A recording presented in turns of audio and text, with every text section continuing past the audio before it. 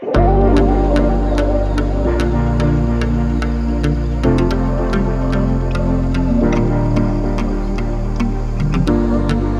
guys, Jakko here for Daiwa Australia. Today we're just going to sit down and do a bit of a Q&A about Murray Cod. Obviously the world's in shambles at the moment with all this coronavirus stuff going on, so it's making it tough for us to get out in the water. Daiwa's taking a bit of initiative and doing a few Q&As. Phelpsy did a really good one about bass the other day, and I'm going to try and answer some of your guys' questions about Murray Cod today. There was about 70 questions all up across Instagram and Facebook, so I'm not going to get to all of them. I've sort of selected a few key ones out, and I've bunched a couple together that people might have asked a similar thing. So we'll jump straight into it. I'm just going to run through the questions. I've just wrote them down on the ground here. What's your go-to most versatile lure for cod? So I'd have to say a chatterbait or a mumbler, so bassman mumbler or a chatterbait, as they're more commonly known, I guess, with the bass scene over in America and whatnot. I think you can get different size chatterbaits, so different weight heads. You can you got all your different colours, so skirts and plastic combinations. And probably the most versatile thing about them is you can fish them at any depth. So you can let kind of like a spinnerbait or just a normal soft plastic. You can just cast that out, and you can, if you want to fish it in a metre of water, you can, or if you want to fish it in 10 metres of water, you can. So it's very versatile, especially for an impoundment. I'm going to be talking mainly about impoundment fishing in this Q&A. That's pretty much what I predominantly do these days. I used to do a lot of river fishing, but nowadays I spend most of my time chasing big fish and impoundments. So we'll stick to mostly impoundment fishing throughout this. The other thing with the chatterbait is it's sort of an in-between bait between a reaction and also imitating a bait fish. So they do kind of look natural, especially with a big plastic trailer off the back, and you got that skirt pulsing along as you retrieve it. And then it's also got that reaction where you got that chatterbait on the front kicking along. It throws out a fair bit of, it's got a fair bit of reaction about it. So it's sort of in between those two, being a natural bait but also having a bit of reaction about it. So I find you can fish it year round, not just in summer, not just in winter. It can be real effective throughout the whole year. So you know, if I'm fishing an impoundment, I've always got at least one rod rigged up with a chatterbait. Do you have more luck in the morning or the afternoon and night? I'd say this question's pretty much a 50-50. I don't really have a preference between fishing afternoons or mornings. Either are really good. You know, first light, last light, both prime bite times for Murray Cod. So yeah, either one doesn't bother. You know, I try to keep a bit of a diary, and over the last sort of year, a lot of my fish, it's pretty much 50-50, so I don't have a preference. Often afternoons can be easier to fish because you're not having to get out of bed really early, and especially in winter when it's really cold, so it's a bit easier to get out in the water. But you know, first light, yeah, it definitely does offer a really good bite. If you're keen to get out there, definitely get out for the morning sessions, but they both work really well, and fishing right through the night as well, especially if you can time that around moon phases and whatnot. Nighttime fishing is really good for Murray Cod, especially when they're up hunting food in the shallows. They've got a lot more confidence to get up there in the shallows, and can often result in better fishing than during the day, I find. How do you decide the depth you are going to fish? Good question. Normally I like to, if it's a new fishery, I'll go and sand around a fair bit, use my electronics to my advantage, and try and find, the first thing I'll try and find is bait. So if you can find bait, be that trout, carp, bony bream, bobby cod, heap of different bait. If you can find that in a certain water depth, the cod aren't going to be too far away. So that's the first thing I'm going to be looking for.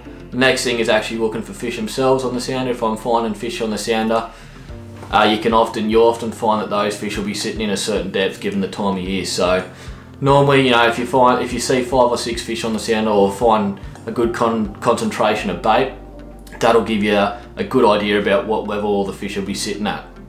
Normally goes with the times of year. So in the warmer months, the bait and the fish will normally be a bit deeper, so you want to be fishing a bit deeper. And then in winter, they normally move up and the fish will be a lot shallower. Ties into the next question as well. We did have a few questions about Copeton and the best tips for Copeton. So the #1 tip for Copeton, as it is with a lot of the big impoundments in New South Wales and Victoria, Queensland, is find the bait basically. If you can find the bait in Copeton, it's normally going to be carp or spangled perch, aka bobby cod.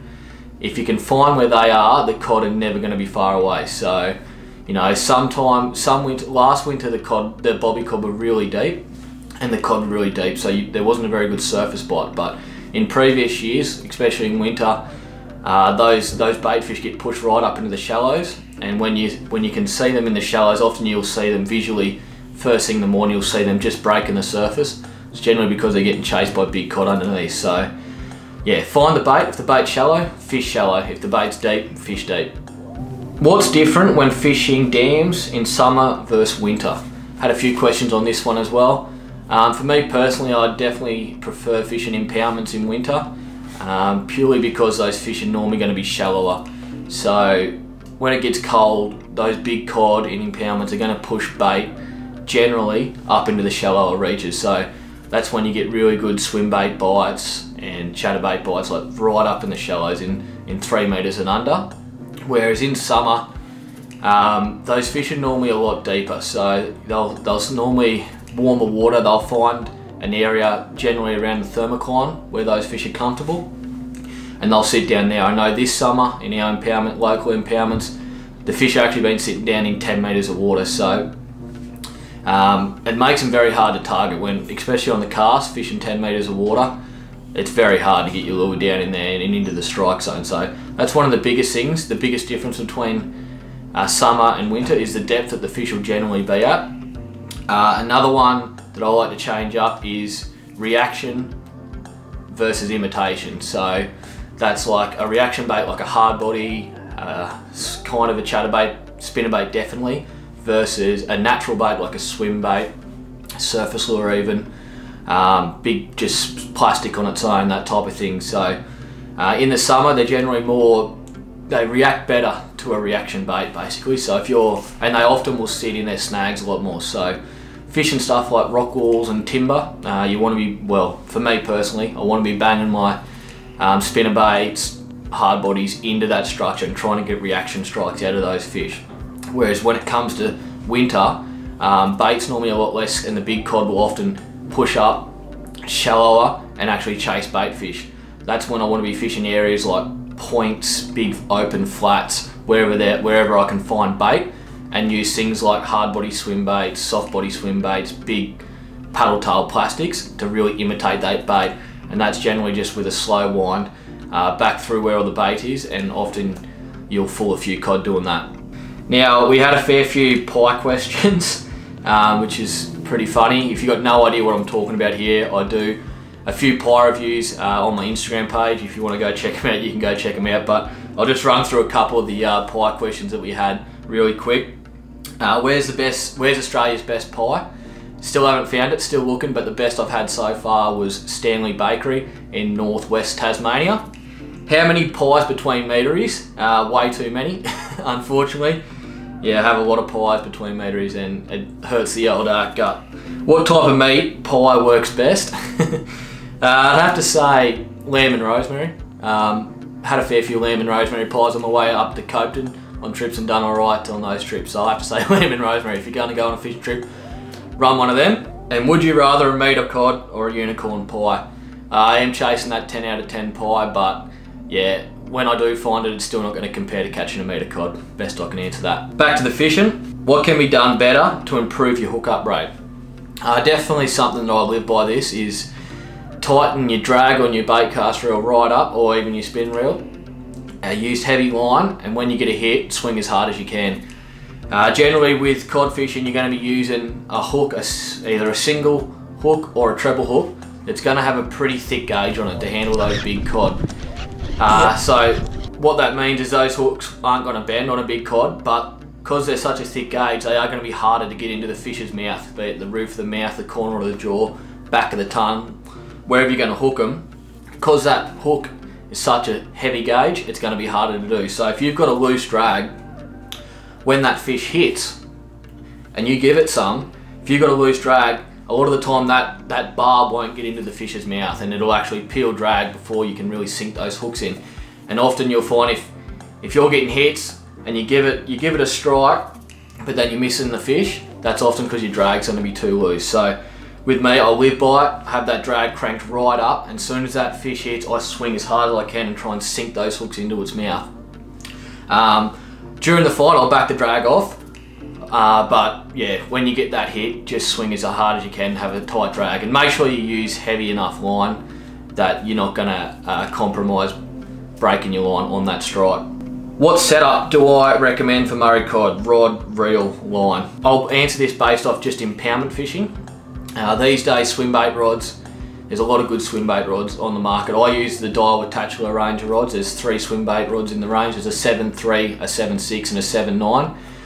One throws up to 100 grams, one throws up to 220 grams, and the Big Bertha throws up to 250 grams. So when I'm out for a session, I normally have one of each of those rigged up on my boat. I can't recommend them enough. You want to have that extra length. You know, back in the day, everyone was using sort of 5-6 foot rods, but when you're fishing an impoundment, you want to have that extra length. It's a real lifesaver when you want to get those extra meters on your cast. So if you're flinging big swim baits, chatterbaits, surface lures, whatever it is, having that extra foot or two on your rod, you'll get many more meters on your cast. So mate, try and, if you're in the market to get a new rod, try and stick to those swim bait rods. They handle cod really well, and you can throw pretty much any lure on them. Reels, size 200 or 300 size reels. I normally run 200 HD tatulars on most of my rods. They handle all the stuff I've got to do. Line's probably a pretty big one. I like to throw 50 pound J-braid Grand on all my reels. So 50 pound, as I was saying before, when you've got a lock drag and you're hitting those fish pretty hard on the strike, 50 pound's not going to snap on you. And another good thing about the 50 pound is when you're casting big swim baits and you might get the occasional bird's nest, I know I do, that 50 pound's not going to snap. So a lot of the times if you're using those lighter braids, 20, 30 pounds, and you're throwing a big swim bait and you get a bird's nest, it can snap your braid, and you can be throwing $100 swim baits out to the bottom of the dam, and yeah, that's not much fun. I've done it before. So definitely try and go around that, at least 40 to 60 pound. I stick with 50. On the leader side of things, I just run fluorocarbon, 60 pound. 60 pound across the board basically. I find 60 pound does a great job. I never run more than a rod length, so I never let that FG knot from the braid to the leader get back into my reel. I don't think leader size or leader length really bothers the cod too much. 3 favourite impoundment lures. Well, I'd have to start with the chatterbait. As I said at the start, love chatterbaits. You can fish them across a variety of depths, and I find they work year round really well. Second one would have to be a swim bait. Probably go something like a Jakko Gantrel or Jakko Gigantrel. A real natural hard body swim bait. Jakko Gantrel is one of my favourites. They've really proved the test over the last few years. They've caught a lot of Murray Cod, and I've caught a fair few on them as well. So they're a great lure. Definitely, if you haven't got a few of them, check those guys out and put a few in your tackle box. They're not cheap, but they do work. And the third lure would probably be a spinnerbait. Don't know what it is about spinnerbaits. They don't really represent anything, but they do get reaction strikes out of fish. And definitely in summer, a spinnerbait is my go-to when fishing timber. So a lot of the time in summer, those fish will be sitting tight to timber or on big rock walls, and you can't beat a spinnerbait for banging it in there and trying to get a reaction strike out of them. Probably my go-to spinnerbait would be a 1 ounce, normally Bassman or Assassin spinnerbait. I normally run a trailer of about 150 to 200 mil plastic on the back of that, and generally I only fish 1 blade on it. So I normally go a big size 6 to 8 Colorado, single blade. Generally I'm fishing them in summer, and just having that 1 blade just helps the sink rate, so I can get down into where those fish are a bit better, a bit quicker. Do you think scent makes a difference for cod like it does for yellowbelly? Interesting question. I've only sort of changed my view on this one recently, in the last year. I never thought it would, and I still don't think scent makes much of a difference on reaction baits, so spinnerbaits, hard bodies and that type of stuff.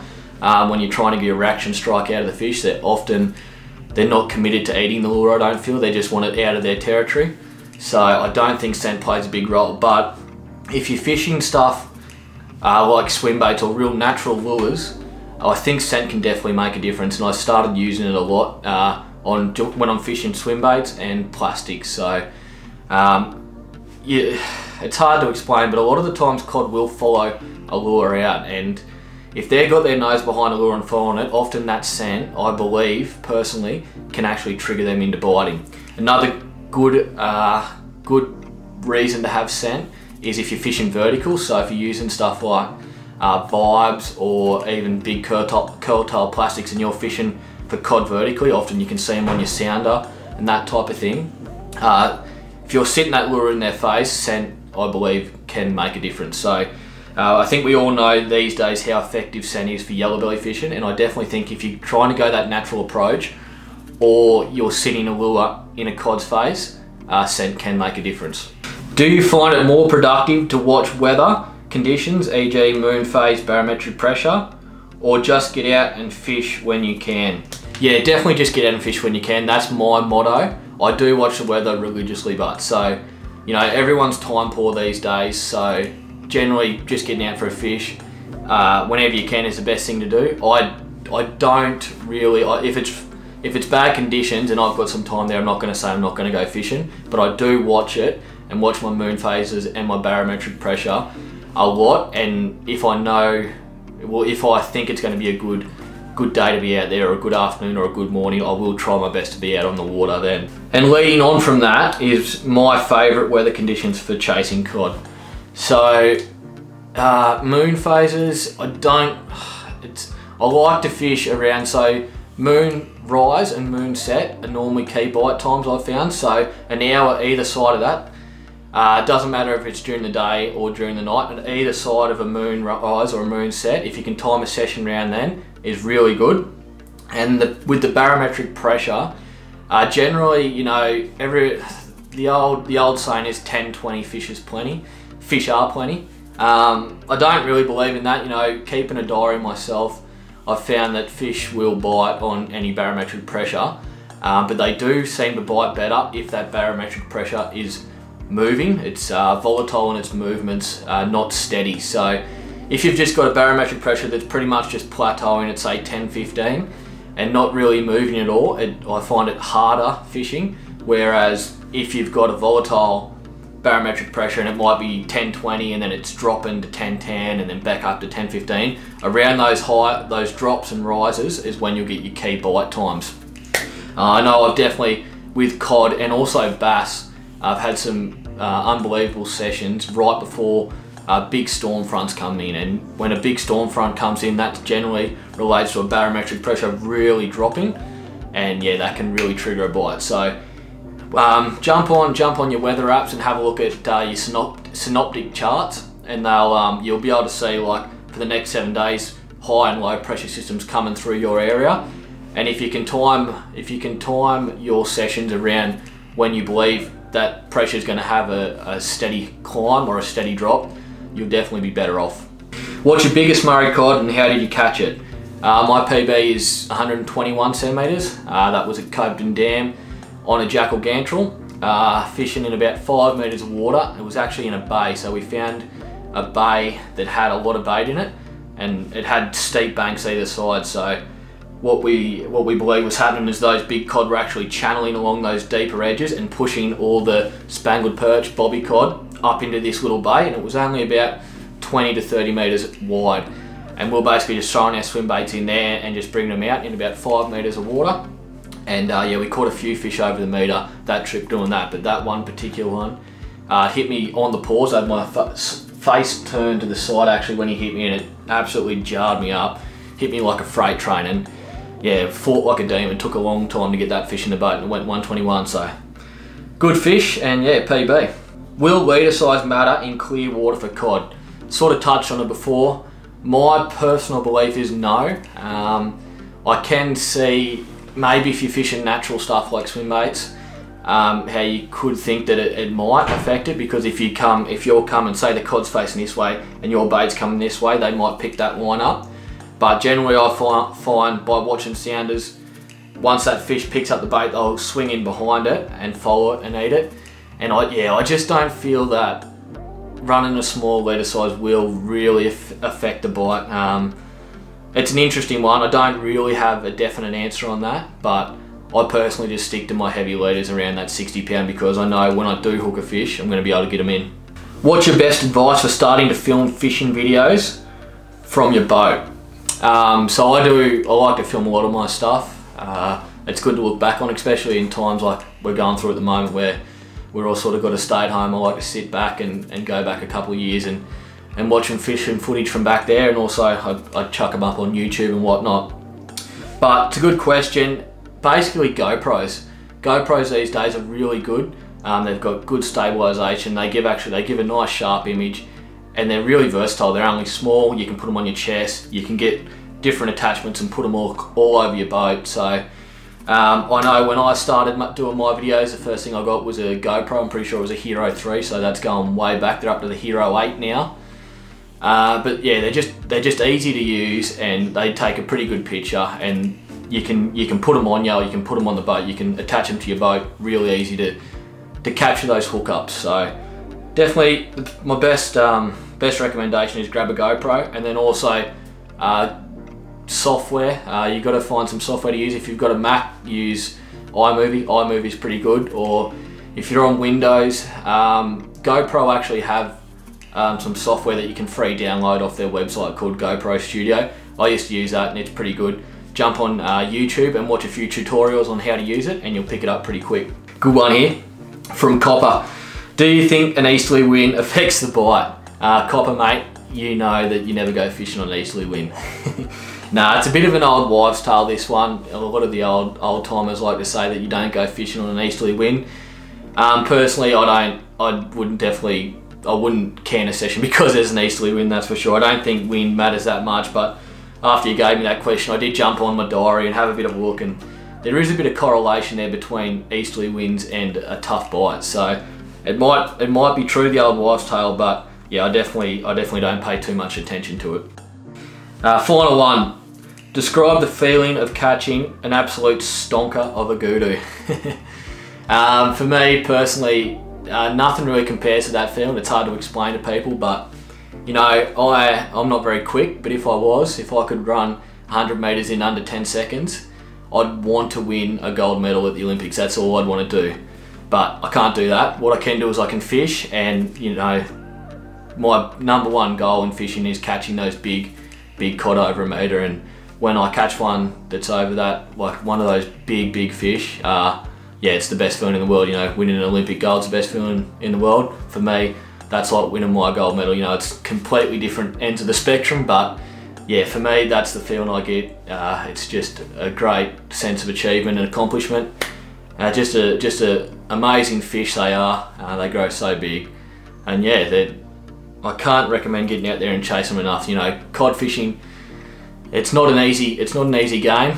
They can be very difficult to catch. Often spend a lot of time on the water between hits and between fish. You know, myself included, I have many donut sessions out there, but I think that's what makes them what they are, because if you went out there and they were easy to catch and you caught them all the time, it wouldn't have that same feeling. So I enjoy the trips that I go out there and don't catch anything. It makes me keener to get back out there and have success. And I also learn something every time I'm out there in the water. It doesn't matter if I catch something or not, always learning, and that's how you improve your game for cod fishing. Anyway guys, that's pretty much it. Wrap it up there. I didn't get to all the questions, but I thought I covered pretty much the general list of questions. I hope everyone got something out of it. Yeah, if you've got any more questions, make sure you can jump on the socials and send me a message, and I'll try and get back to you as quick as possible. Apart from that guys, stay safe through this pandemic we're going through. Obviously it's not ideal. Hopefully it passes quick and we can get back out on the water soon. Cheers for watching.